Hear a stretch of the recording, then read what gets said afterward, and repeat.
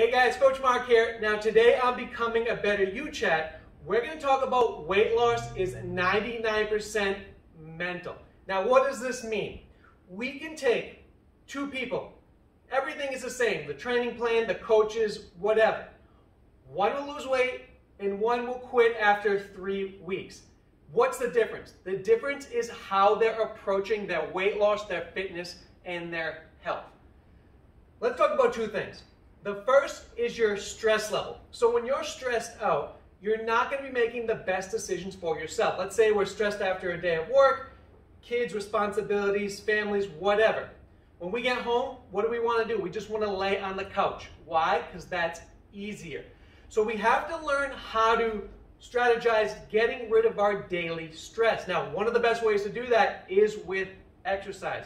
But if you haven't found the way that's for you the best to relieve stress, when you are stressed, you're not going to make the most positive decisions for you. So the first issue is how do we deal with that stress?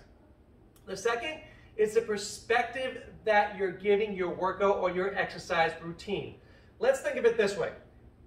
As a physical therapist, I work mostly with chronic pain patients, and what I notice, and even working in the nursing home, is those who neglected their health the most, spent the most money on healthcare, medication, on surgeries.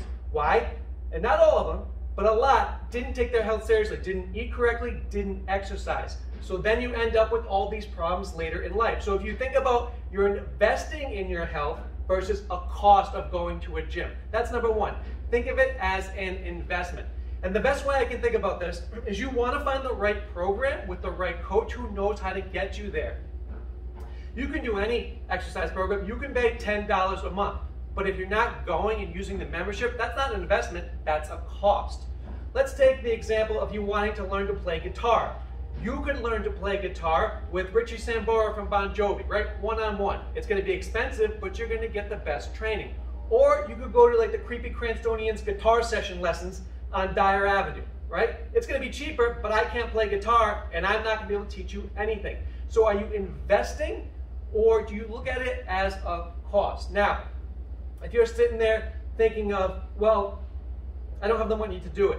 We all have stuff that we spend money on that we don't need, right? Maybe you have some habits that aren't good for you, smoking, drinking. If you cut those out, you're going to have the money to pay $49, $50 a week for a real coach to get you where you want to go. So think about the perspective. Are you looking at fitness as an investment or a cost? If it's a cost, you're going to spend more later on in life.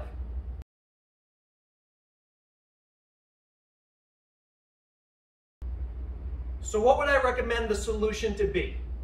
I would recommend to find a fitness program with a qualified coach where you can invest in your health.